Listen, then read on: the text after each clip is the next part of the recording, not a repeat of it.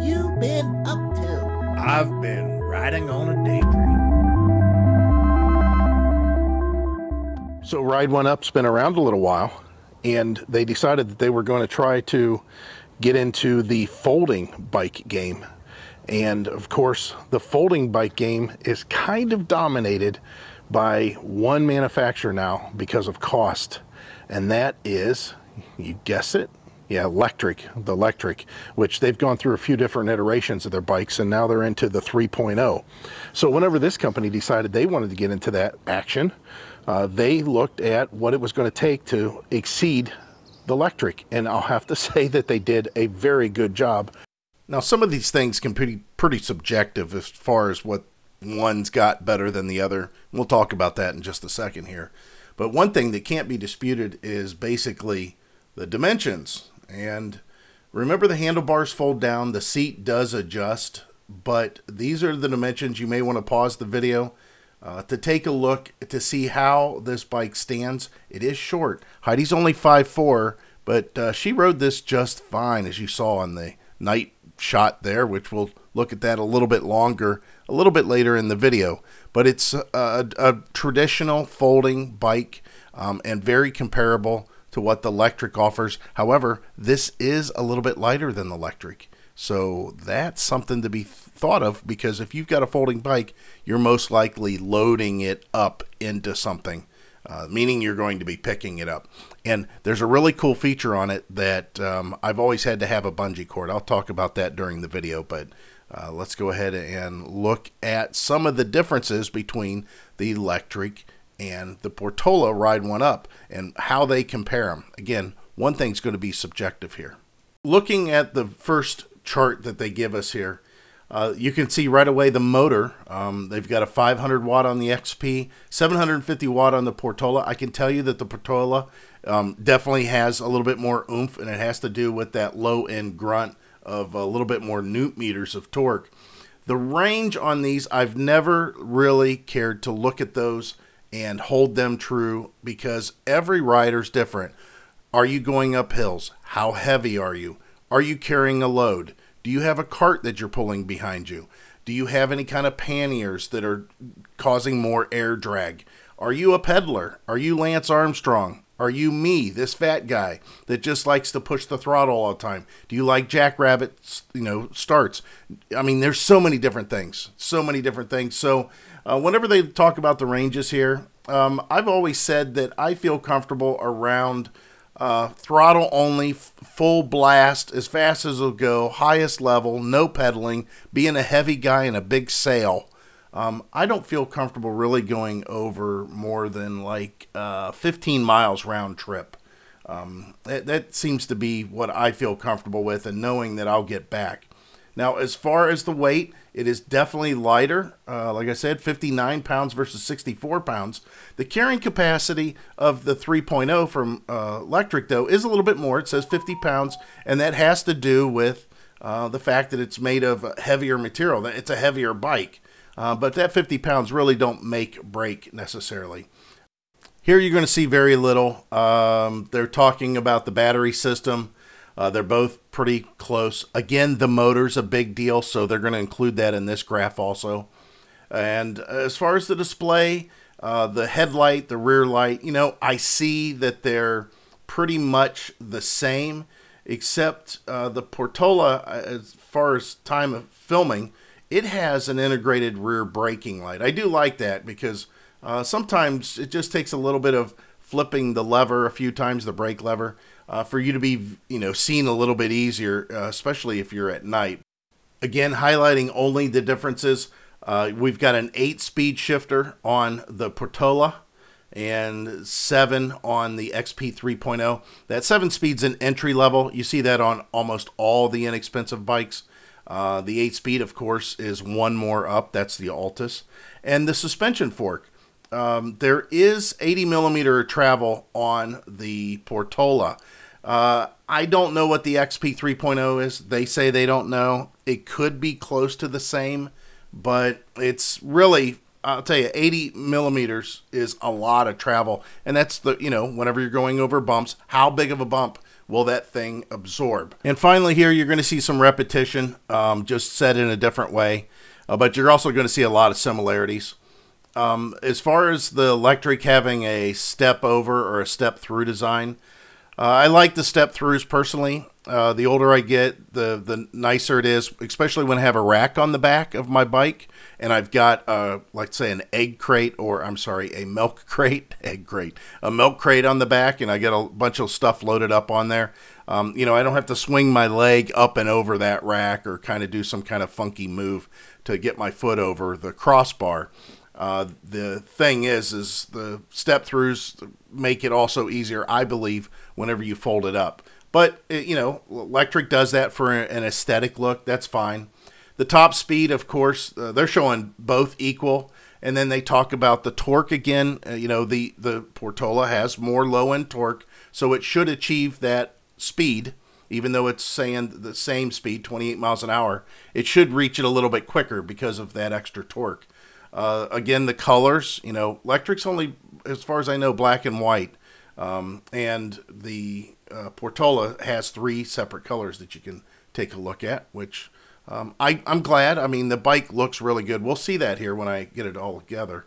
And the rest of it's pretty close to the same. You see the rear rack, they got a 25-pound advantage to the electric as far as what you carry back there. And then the range they talk about, that's so, you know, subjectable. I don't know. I really don't want to say much about that. And the next thing, the throttle operation, some people prefer thumb throttle. Some people prefer that half twist throttle. I don't think there's a plus or minus between either or. So again, it's a personal preference. But these are the differences that stand out, and that's the motor is more powerful. The bike is lighter. Those 2 things you will notice on a daily basis. Other than that, I think that they're pretty close to the same. But those 2 things alone is worth going with the Portola. But let's go ahead and get back to what I was doing and show this thing unboxed. No, I'm not going to do a full assembly video. They actually have, I think, a video already online that covers that, which I like when the manufacturers do that. This was shipped to me FedEx. This box is about, I don't know, it's got to be close to 70 pounds, I would guess. But the bike itself is only like 59 pounds. When I got it, FedEx had got this out in the rain. They got it wet, so the box has a little bit of damage here, but I believe everything inside transported just fine. I always say this is a testimonial to how good the company is based on packaging and how smart they are with their packaging, and looks like they did a really good job. I like this fiber cloth that's covering everything. It's much better than a plastic. I don't know what this is. It does feel like a cloth. It almost feels like a heavy shop cloth. I can't even really tear it. Using cardboard instead of all that styrofoam, a little bit more environmental friendly. I'm able to recycle this a little bit easier, and everything's confined in here. This is kind of about the size that you're going to see folded up if you're going to try to put this into your RV or the back of your vehicle. So if I wasn't holding the camera with one of my hands, I would be applauding. For their first attempt at a fold up, you can tell they have a lot of experience making bikes. First of all, the coating, it is really, really nice. It's just, it reminds me of old refrigerators. It's not quite avocado green, but it reminds me of that kind of paint job, you know, with the old ceramic coatings that they used to put on those appliances. The thing that I enjoyed immediately was the fact that you know, we had a couple electrics ourselves, and I never really cared for the fact that I had to fold the frame to take the battery out. It wasn't that, you know, these are like first world problems. It's not like that it was overly difficult. It's just I didn't want to, and I'm glad that they put it in the manner that they did. Now, you do need a key to remove the battery. However, the key is not, it doesn't have to stay in, and is not needed to power on the bike and ride it. So if you're concerned with somebody thieving it, you're going to have to either remove the battery or chain it up. And I recommend the latter, chaining it up with a good chain. We have a big 10mm kryptonite chain that we use. The locking mechanisms on this are a little bit different than what I'm used to. When you want the handlebars to go down, you push this button, flip the lever, and then you push this button on the front to release it. So there's kind of like two catches there that you'd be concerned with. And the same down here, you have to pull that lever first, the little switch, the little knob, and then flip the lever open to fold it. Of course, the pedals fold up at that point. This is one of the best features. I always carried a bungee cord. And you guys are probably looking at this that haven't had folding bikes and saying, I don't know what he's talking about. What is that thing? Maybe it's meant to hold down cargo, or no, this is for when you fold up the bike, you then run this around the folded part that is over in this area at that point, and it keeps it snug. It keeps it to where you don't have to worry about it unfolding when you pick up the bike. And it gives you actually more places to grab too. If it's connected firmly with the the two halves together, you can grab either half and lift the bike and put it where it needs to go. Of course, adjustable seat. It does have metal fenders. There are pluses and minuses to that. The plus is you can beat them up pretty good. The minus is they're easier to rattle. I'm not saying that that's what these do. I'm just saying that it's possible. Of course, you have disc brakes on front and rear, and they are hydraulic disc. Makes that a lot nicer. And the bike overall and its size looks really nice. It is a very nice built bike. It is very professional looking. Let me just say that. Sometimes we get some of these folding bikes and they're just, they're not finished as nice. The welds don't look as nice. The paint might be a little bit flat. That's one thing I really hate, having bikes that you're out in traffic and you are trying to be seen in traffic, and what do? They paint the thing that you're riding black. The whole thing's black, so it's kind of hard to be seen. Now, when it comes time to charging your battery, of course, you've got your standard 2-amp charger. Go ahead and hook that up, let it do its thing. Again, with a 13-amp battery, you'll go a little bit longer in between charges. This was the card that was attached that shows you the complete assembly. If you need any help with assembly, you can scan the QR code. There's some videos online that show step by step. Of course, they give you a toolkit to help you out with that. A beanie cap. This here I have to install. This actually goes back. I'll show you where it goes to. It just bolts back here, and it is a protector for that shifter, so that whenever you move your bike in and out of your storage, if you bump the shifter, it doesn't damage it. And then got a affiliates program thing, which go down in the description of this video. You can see there may be a discount, like I mentioned, and that'll also go through the affiliates, but more importantly, read through the manual. You're going to want to know all the information that the manual covers. Now, of course, your installation or your being able to assemble it is going to be covered a little bit more clearly in here, but this is a nice, quick and dirty to get it done kind of thing. Let's go ahead and see what this thing rides like now. I mean, it's beautiful. It's a beautiful bike. I can't wait to see what it's like. Kind of wish we would have bought these before we had bought our electrics, but then again, this wasn't in existence. This is just release. All right, let's go ahead and turn this on. And then to turn on the headlight is just a short press of the upper button. Make sure your kickstand's up, which it's not. And then we'll go. Ooh, nice. Ooh, nice power. Now, to give you guys an idea, like I always do, I'm 6 foot tall, and I weigh about, since winter has been going on, I weigh about 280 pounds right now. So if this thing does anything, I'll be surprised. Wow, the low end on this is really good. It's definitely good. So let's go see what this thing does.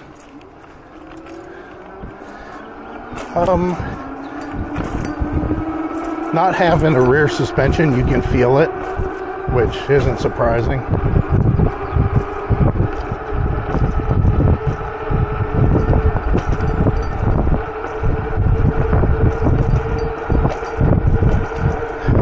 So I'm up to 20 miles an hour without pedaling. And our concrete road, just to let you know, is rough. I mean, it's really rough. It's been rough for years.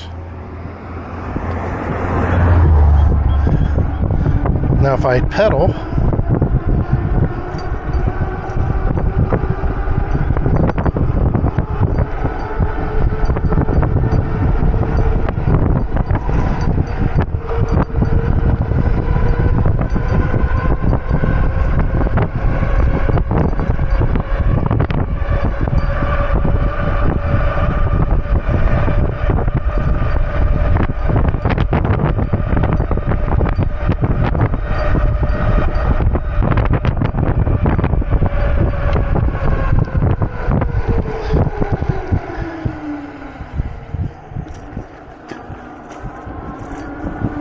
some of that clanging you hear is with keys.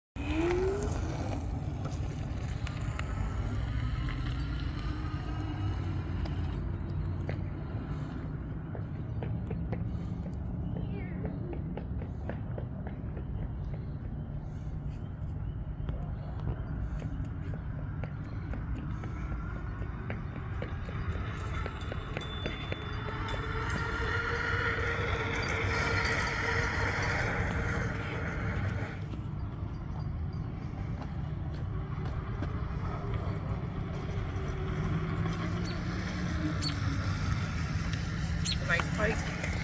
It felt nice. As far as the price on this and what you get, I mean, you can't beat this. I still say spend the extra $100 and get the bigger battery, just because I'm kind of a range anxiety type guy. I would rather have too much than too little. Again, we'll look at what that looks like down here. And man, what a great bike. They did an exceptional job with this thing. Again, links are down below. Hope to see you out there. Bye.